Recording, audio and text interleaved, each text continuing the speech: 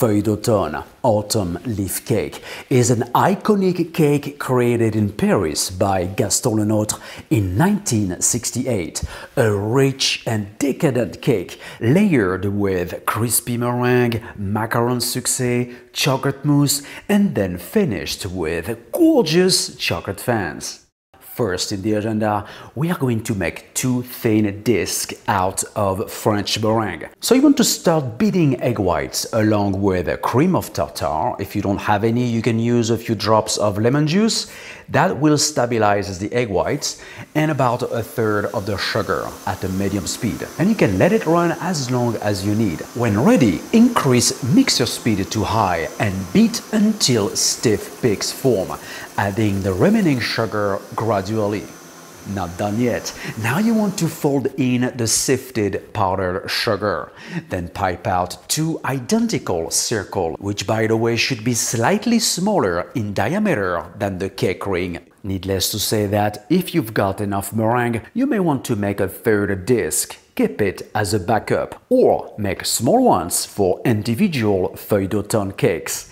Bake French meringue at 212 degrees Fahrenheit, 100 Celsius for an hour. Then turn the oven off and leave the meringue inside for 30 minutes more. Next, the succès.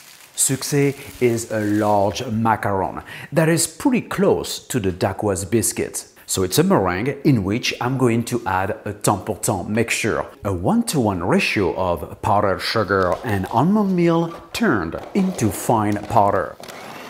Next step, combine sugar almond mixture with a dash of milk to form a paste.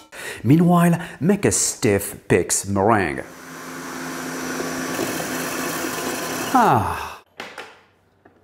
This is what I am talking about, guys. Look at this beautiful, gorgeous meringue. Now you want to incorporate about a quarter of the meringue into the sugar almond paste. Once fully incorporated, add, and without deflating, the remaining meringue. You should end up with this light and fluffy texture. Unlike the meringue disc we've made earlier, the succès disc should be a bit taller.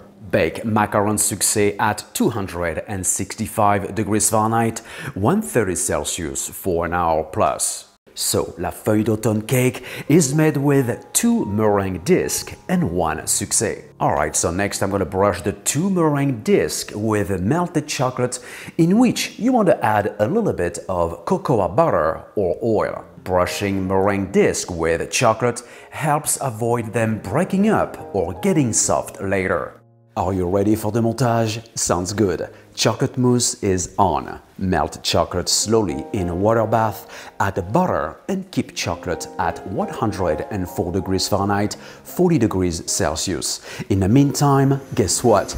We are going to beat egg whites again. Once meringue has reached stiff peaks, add egg yolks and mix until just incorporated. Next, mix about a third of the meringue yolk mixture into the lukewarm chocolate, and then incorporate the remaining meringue.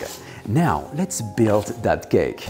Pipe out chocolate mousse all around the edge of the cake ring and coat with a spatula or a spoon. Then add the first layer of chocolate mousse, then top with the macaron succès, add more mousse and enclose the cake with the second meringue and smooth that out with the remaining chocolate mousse. And freeze the cake overnight, and one day before you want to serve it, take it out from the freezer and remove the cake ring and the plastic acetate. And keep the cake refrigerated until ready to decorate with chocolate fans. Chocolate fans are seen by many as the most challenging part of this iconic cake. Not anymore. So in order to achieve super thin chocolate fans, because you know, if it's too thick, it's going to overwhelm the cake, and that's not what you want. There is indeed a couple of methods used for this particular chocolate fans decoration, but in any case scenario, chocolate must not be tempered. So, a couple of hours before starting, you want to place 3 clean baking trays in a freezer. Melt dark chocolate couverture grade at 122 degrees Fahrenheit and try to maintain it at that temperature during the whole procedure. I mean, it can go a little bit lower, but not too much. So first I'm going to wrap the sides of the cake with 2 thin chocolate strips. As you can witness, this technique, by spreading warm chocolate onto a frozen tray, turns chocolate into a pliable ribbon. Last step, arrange each chocolate fan artfully on top of the cake. Same protocol here. 50 degrees Celsius chocolate spread into thin strips onto frozen tray. An awesome technique that you could use to decorate your cupcakes. Marvelous! I hope, guys, you have enjoyed this one-of-a-kind chocolate cake episode. To get the full recipe and much more, go to my website at brunoalbouze.com. If you liked the video, please give me a thumbs up and click down below to the subscribe button. Have a beautiful day. See you soon.